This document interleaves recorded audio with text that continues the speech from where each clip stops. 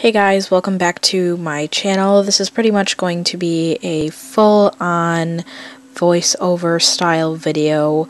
My vocal cords were not up to par at the time I filmed this, so basically just ignore my mouth moving. This is going to be my first Halloween video of the season. This was actually supposed to go up a couple days ago, but I was late because my voiceover clearly was not coming out the way I wanted it to.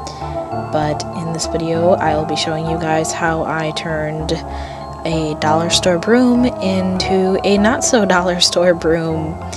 The one I'm showing you I actually purchased from my local dollar store. It's just purple and black.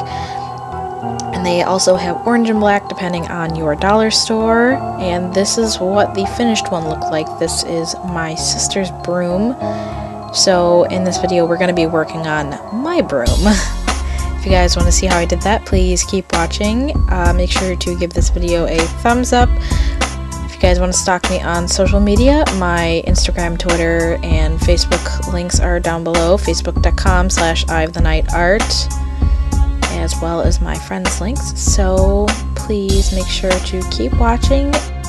So some supplies that you're going to need would be a broom. It doesn't matter where you get it from. These are just ones that I bought from my local dollar store. Again, they have them in black and purple and orange.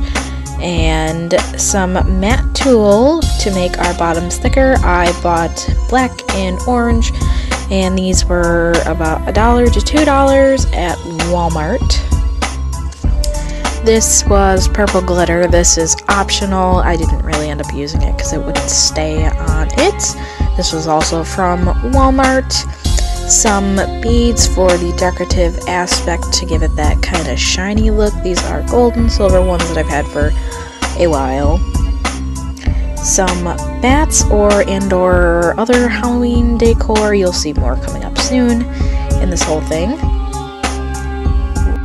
If you guys remember in the vlog for Amber's party when I was decorating, I got these acrylic gems. I actually got them before because I wanted to do a look with them in the future, but these are going to go in the top of the brooms. Some skeleton garland. This is from Dollar Tree, and it really works well because of the size for this project.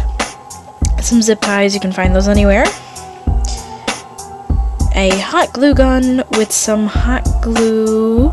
If you guys are doing the same kind of broom I am. Why do I keep saying brush?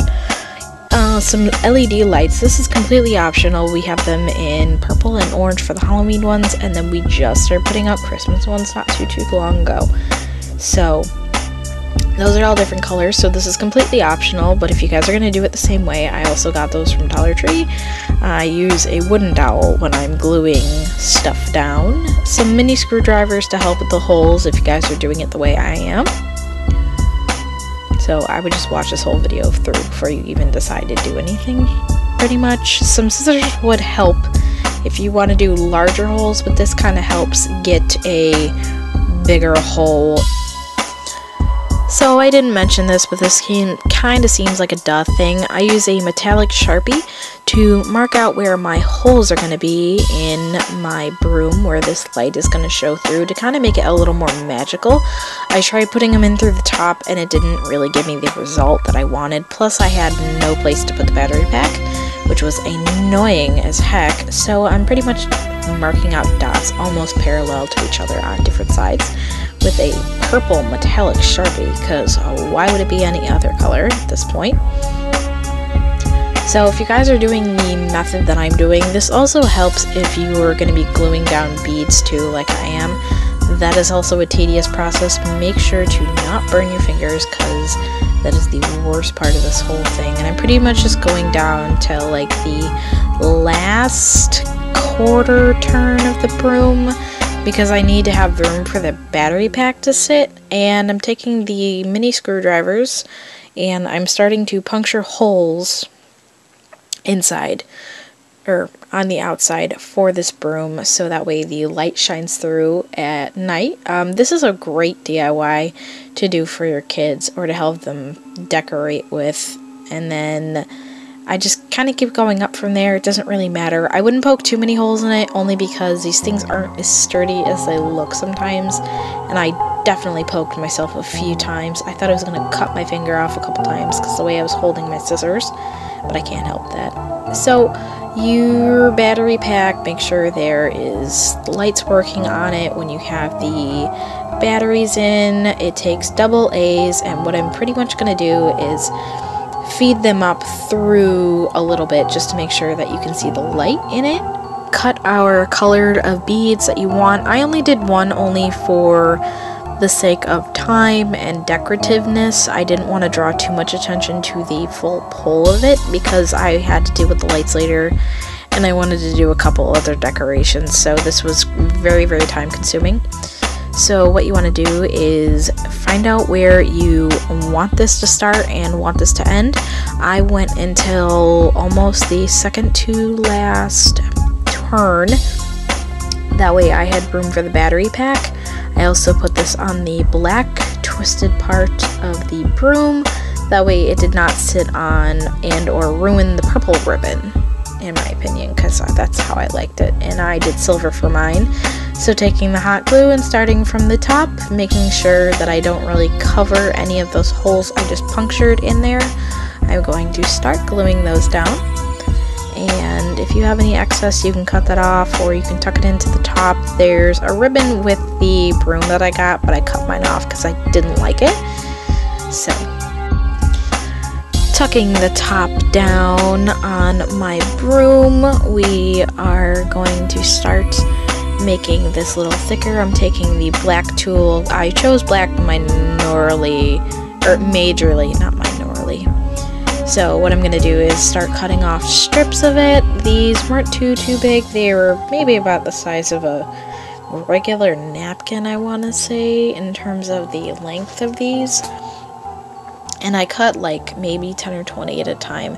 It doesn't really matter. It's pretty much all up to preference at this point on how much you want, because everyone is different and I know that. But I did a few here and there. I did not add any orange in the top, but I folded these over in half and then I kind of not crinkled them, but like folded them in a point, and I shoved them into where the seam would technically be, and I hot glued them in, also using that dowel to make sure that I did not glue my nails in, my fake nails, because they would have melted, because I don't have any like real long nails and I'm super mad about that.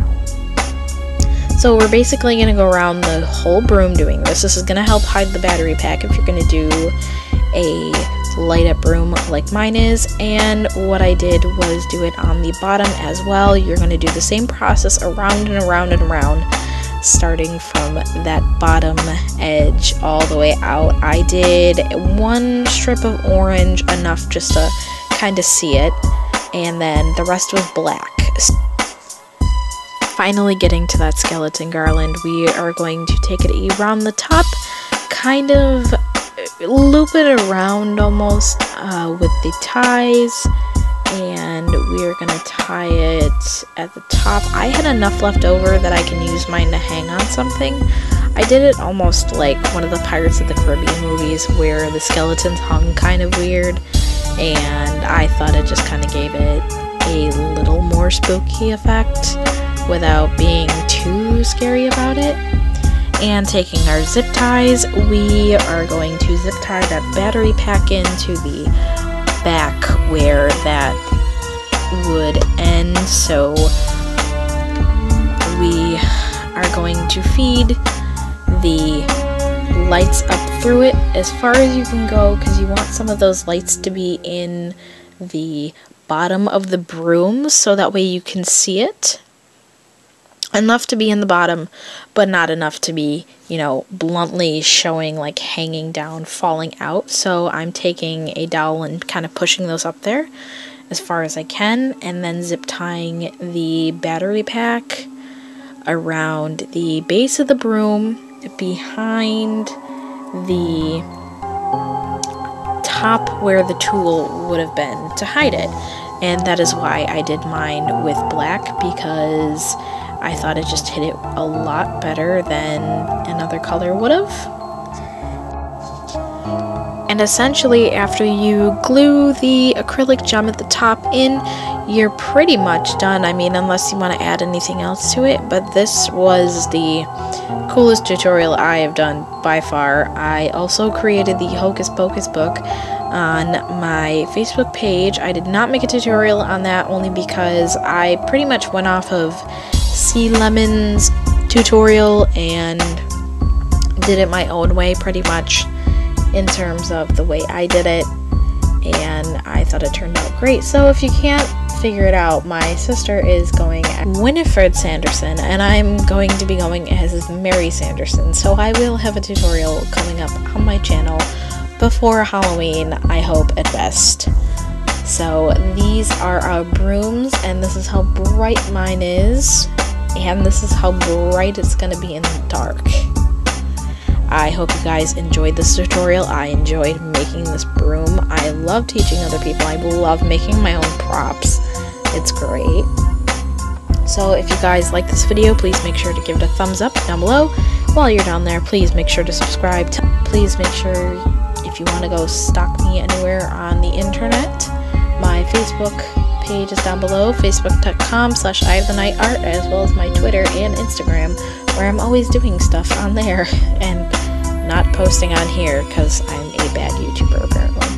So if you guys like this, please let me know and leave a comment below if you're excited for Halloween, if you'd like I am, and I will see you guys in the next video.